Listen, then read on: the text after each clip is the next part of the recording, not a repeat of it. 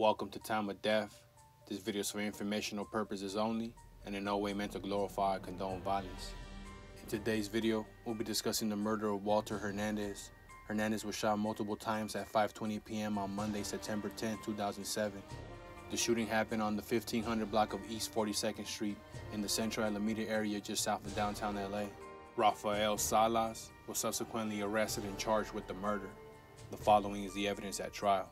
On September 10, 2007, Walter Hernandez was with his girlfriend and his longtime friend, CP, at CP's home, located in 38th Street gang territory in LA.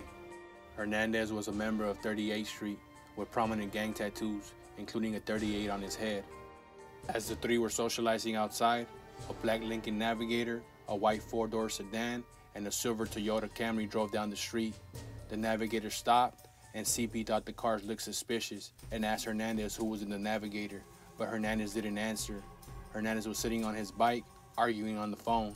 As the Navigator drove away, CP told Hernandez to be careful.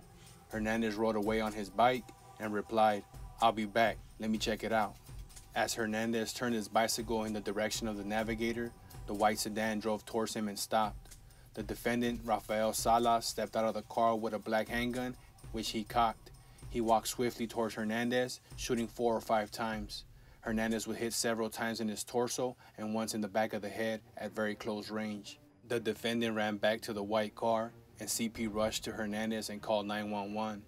He gave the emergency operator a partial license plate for the white sedan, 4H7E. When the police arrived, Hernandez was laying on the street receiving treatment from emergency responders. He was alive but unconscious. He died later at the hospital. Detective Miguel Terrazas was assigned to the investigation the following day. He tracked down a video recording from an intersection near the shooting and found footage of the 3 cars described in the police reports.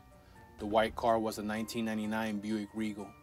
There was no match in the DMV database for the partial license plate provided by CP of 4H7E, but there was a match for 4HZE, a 1999 Buick Regal registered to Rafael Salas. The defendant was spotted in his car by police on October 23, 2007 and was arrested. CP was unable to identify the defendant at the preliminary hearing because his appearance had changed. The trial court granted the prosecution's motion to have the defendant's head shaved for trial, and CP was able to identify him at trial. Another witness also identified the defendant. Officer Gilberto Rendon testified as a gang expert. He testified that the defendant is a member of the Florencia 13th Street gang based on his association with known gang members, his appearance on the gang roster confiscated from jail, identifying him as a Florencia 13 member with the moniker Gunner. 38th Street and Florencia are rivals. The killing of Hernandez was done for the benefit of the gang. Following the trial, the jury convicted Rafael Salas of murder, including the gun and gang enhancements.